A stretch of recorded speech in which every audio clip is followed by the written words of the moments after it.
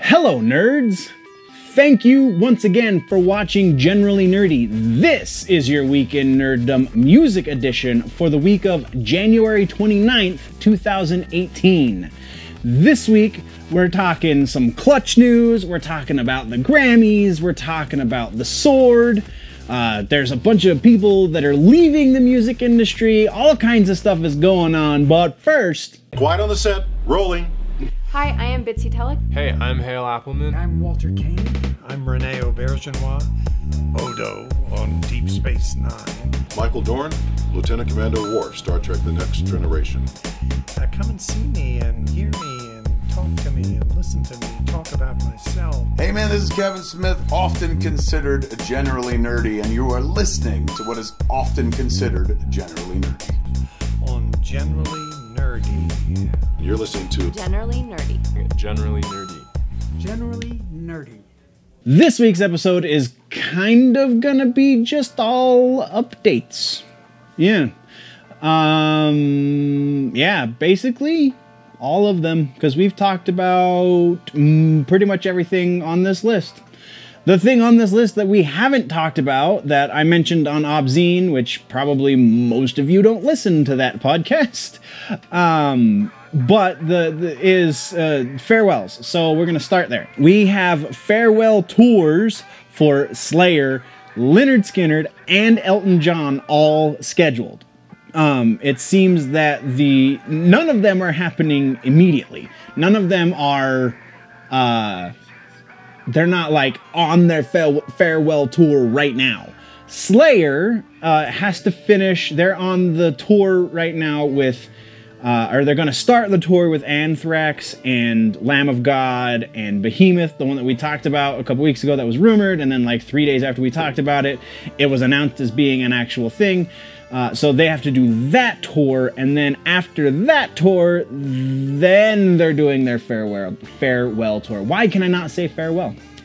So they're still a little ways away from their farewell tour. Lynyrd Skynyrd is just now starting to announce dates.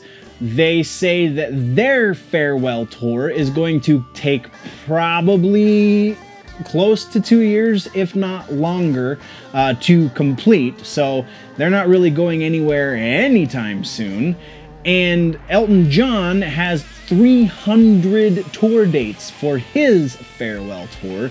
So it's going to take a while to do that as well. So it's not like they're immediately just done with music, but they are saying goodbye. It's a very long, drawn out goodbye, but it's still goodbye. But somebody who is just basically immediately quitting music, at least immediately quitting touring, is Neil Diamond. Neil Diamond has Parkinson's, and it is stopping him from being able to tour, though he has said he's still going to record albums. He's just not going to be able to perform live anymore. So that's kind of cool. I want to get to the point in my music career where I can just put out albums and not have to tour. That would be really cool. Not have to play. No, I like playing live, so I'll do that some more. But so yeah, we have farewells to all those acts. Not anything I put on heavy rotation, that's for sure. So, but there's a lot of metalheads out there that are going to be really sad there's no more new Slayer. There's a lot of classic rock listeners out there that are going to be sad about Elton John and Lynyrd Skynyrd. And then there's a lot of single moms, grandmas out there that are gonna be missing. I don't know who's gonna miss Neil Diamond, I'm not gonna lie. He's done some classic stuff, but whatever. So moving on, we are talking Clutch. This is just a real quick update. They have finished their recording, which we talked about a couple weeks ago. They were going into the studio, so now they're done in the studio, which means by the summer, I would imagine, we will have a new Clutch record. So yay, Clutch! It's really funny because Neil Fallon Neil Fallon, said that because they were recording in Nashville, he said he was just as long as they didn't make something that sounded like Garth Brooks, I think was what he said about it. It was really funny because, you know, it's Clutch and they could never sound like anything but Clutch, so whatever. Anyway, continuing on, Next, we're talking about The Sword. Also just finished work on their, actually no, not just finished work. It just gave a release date for their new album, set for release on March 23rd. They released their first single, Deadly Nightshade, which you can find a link to in the description. Sword, fantastic, great stuff, cannot complain. Moving on. Next, we're talking an update on that solo Jonathan Davis record. He just released a video for his first single called What It Is, because I haven't listened to that one yet, so I will put a link in the description so we can listen to it together. I don't have high hopes for it, though. Next is Justin Timberlake put out another single this week. That single is what I've been waiting for. It's with Chris Stapleton. The name of the song is Say Something. It is off of his next record, Man of the Woods. The song itself is Justin Timberlake flexing that vocal muscle. This is Justin Timberlake doing what he does best. 2, the video for this song, which again, link in the description, is something very unique, which is very interesting coming from a freaking teeny bopper.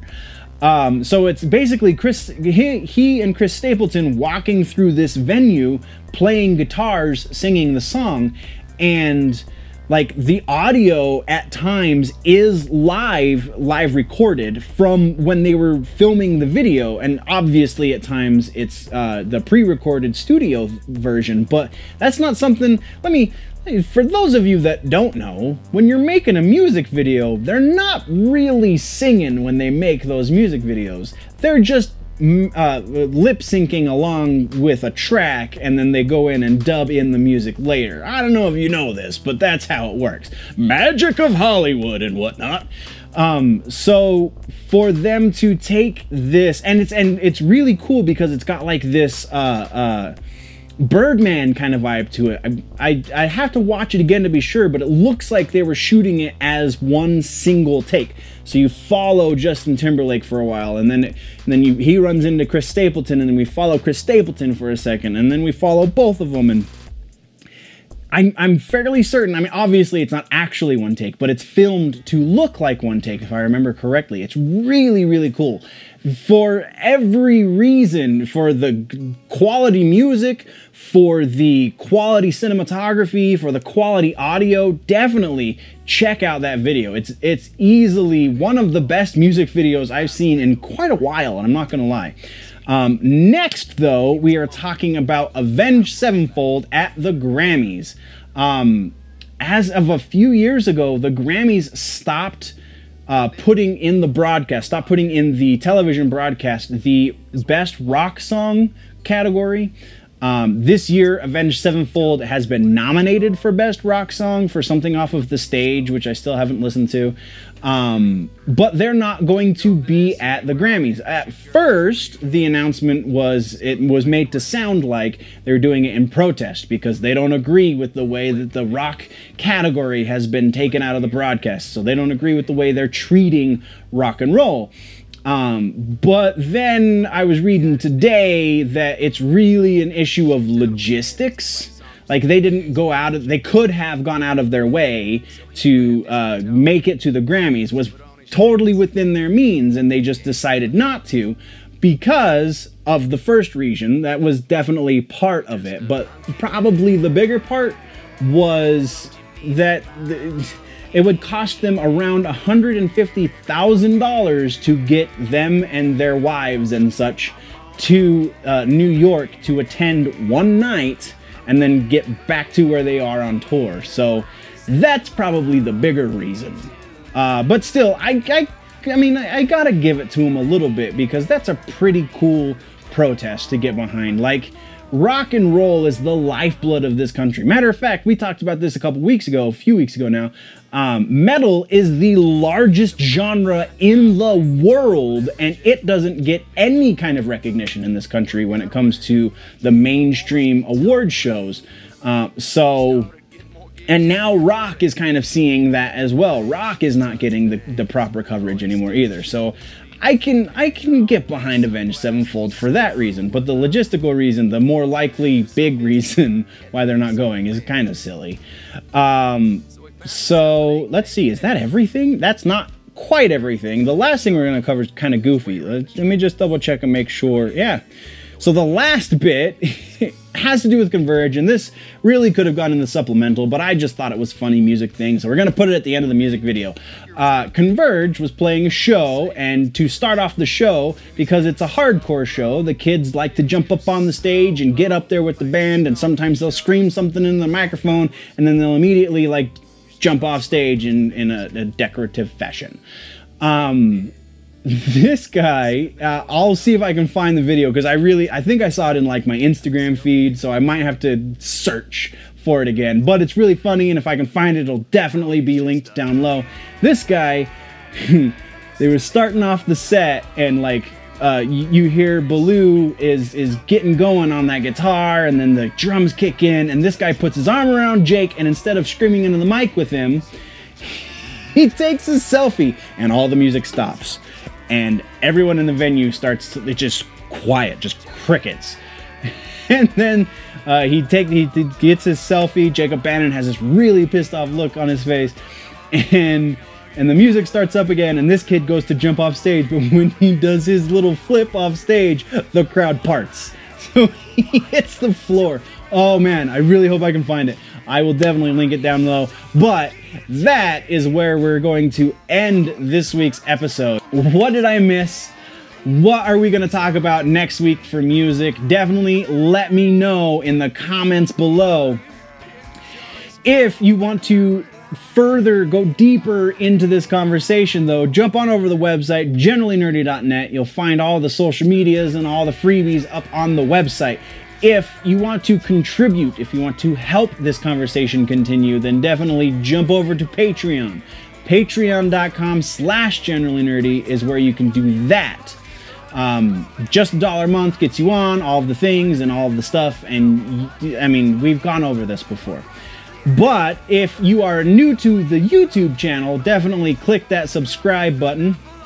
Or if you're listening to this on SoundCloud, there's a follow button, I believe is how they do that there.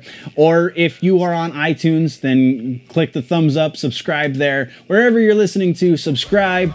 If you like this video, this episode, click the like button. If you are watching on YouTube, there is a subscribe button above my head. You can click or tap right there. If you are behind on your nerd news and you want to catch up, click or tap right there to the left of my face. But before you do that, always remember that if it's generally nerdy, it's probably here.